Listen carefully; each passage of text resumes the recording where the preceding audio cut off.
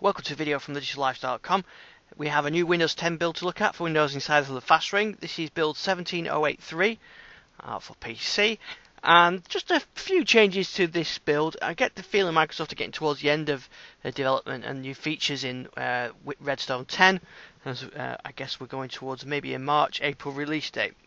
So what's changed in this build? Well, the main thing is around fonts. Fonts has been moved, which was in control panel, the old style control panel, and moved across here into the main settings app as Microsoft looked to get all the old control panel features out and into settings, or not necessarily out, but duplicated in settings so you don't need the old control panel. So here you can see all the fonts, and the nice thing about this view is that you can actually see the fonts and see what they do as well, and you get a preview of the fonts. And then if you click into the fonts, you can get this. You can change the size. You can see where they're used. You can also see the details of the font and the languages it supports, and you can uninstall fonts from here. So it's a better experience looking at fonts in here. There's the old Comic Sans fonts. Everybody should do presentations in those, and you can see. You can see the fonts in here. So you've got more options on what you can do with the fonts, and it even tells you. I think you get some of them. You get a little bit of history with them as well. Certainly, there you go. When it was 1982, the Arial font, and so on. So fonts brought into there to give you more control over it and a better experience rather than having to use the old way of doing it. And yeah, you've got. You can actually change the size on there as well of fonts, so that's good.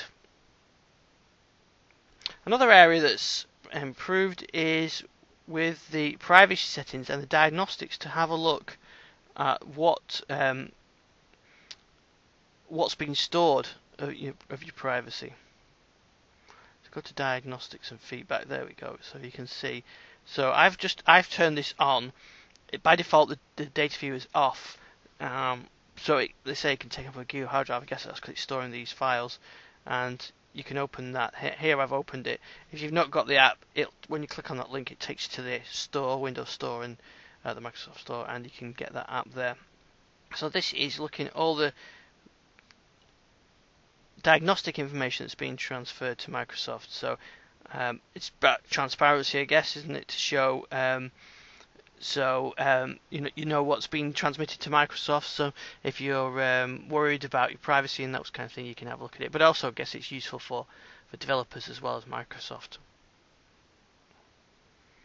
Right, other changes with this build. Timeline introduced a few builds back. This is where you can look and look back in time at what you've been viewing. So from feedback, Microsoft have made it easier to clear a whole day from there. So I can right click, clear all from yesterday, and that'll clear every entry from yesterday. So that's one of the changes requested by users. Remember quiet hours? Well, that's been changed, renamed, and that's now called Focus Assist, and you can pick it up from Action Center there and change that straight away. So yeah, you can choose what you want to do with that. Right, other changes, there's a couple of things like Windows Hello is easier to set up. I can't show you on my Surface Pro 3. But it's not Windows Hello, but I use Windows Hello on my main machine, the Surface Pro 4, and that's now easier to set up. You can see UWP app version numbers.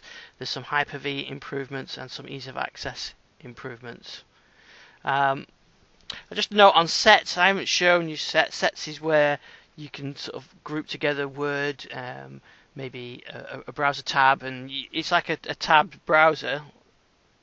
So, if I open up Microsoft Edge, you can add tabs and things like that. But this is a set of data, so like I said, it could be PowerPoint, Word, a browser tab, and something else. These are called sets, and I'm not able to show you those because I haven't seen them on my builds.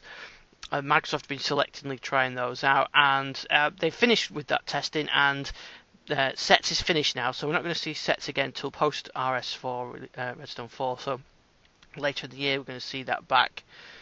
It's not going to be in the Redstone 4 releases. There's a few other minor fixes, uninstalling UWP apps and so on. But those are the main changes. Just a warning, if you use a VPN client installed from Microsoft's Microsoft Store, that won't work on this build. So if you depend on a VPN client on that machine, I'd hold off installing that build, or be aware that that's not going to work. And there's a couple of issues around faults and Microsoft Edge in private and mixed reality headsets. I think I mentioned that on the previous build. Anyway, I'll include a link to the release notes on the digitallifestyle.com. You can find those. So that's a very quick look at this latest build. Not too many changes, but yeah, useful ones that have been introduced. You can find out more on our YouTube channel on digitallifestyle.com, and I'm at ISTix on Twitter. Give us a follow, and I'll see you soon.